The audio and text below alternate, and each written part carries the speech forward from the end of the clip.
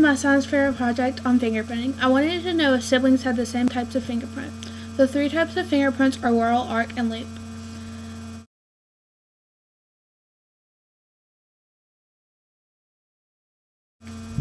My experiment I took 15 pairs of siblings, and I took each sibling's left and right index finger. I then took their sister or brother's left and right index finger. I looked at these fingerprints and decided if it was a whorl, arc, or loop. I then did this with the siblings, and then I put it in a chart and saw if they had the same type of fingerprint, whorl, arc, or loop. I also did this with non-siblings. I took a sibling and matched it up from a different family with another sibling. I then saw if it had the same type of structure.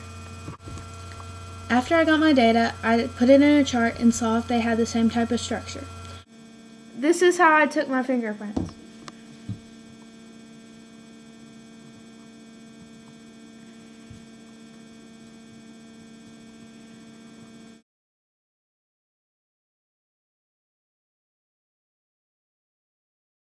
While conducting this experiment, I learned is that as you go older, your fingerprint does not change, it just goes bigger. This is like putting your fingerprint on a balloon and blowing it up. It doesn't change, but it goes bigger.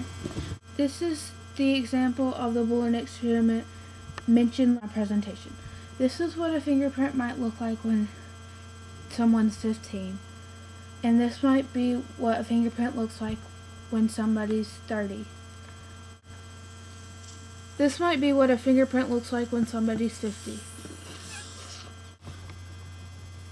The point of this experiment is to show that a fingerprint grows bigger but does not change.